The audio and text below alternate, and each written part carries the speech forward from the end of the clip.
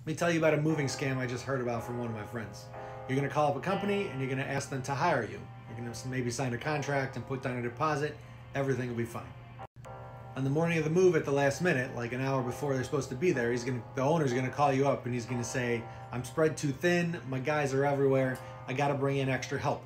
I got some guys who are going to show up, they're going to meet you at the place and they're going to start moving you with their own truck. Those guys are going to show up and they're going to start packing you up. What you don't know is that they're actually casing your stuff. They're going to set aside all the stuff that they want.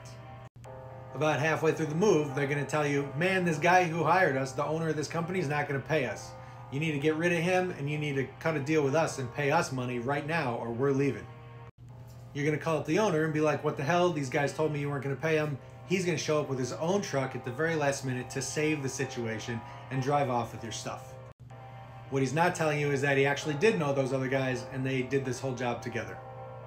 There's 3 ways to avoid this. First, get online and look at reviews, Better Business Bureau, or a website called ripoffreport.com.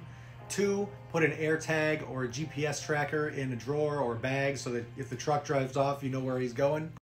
And last, just get a word-of-mouth referral from someone you trust. DM me with questions.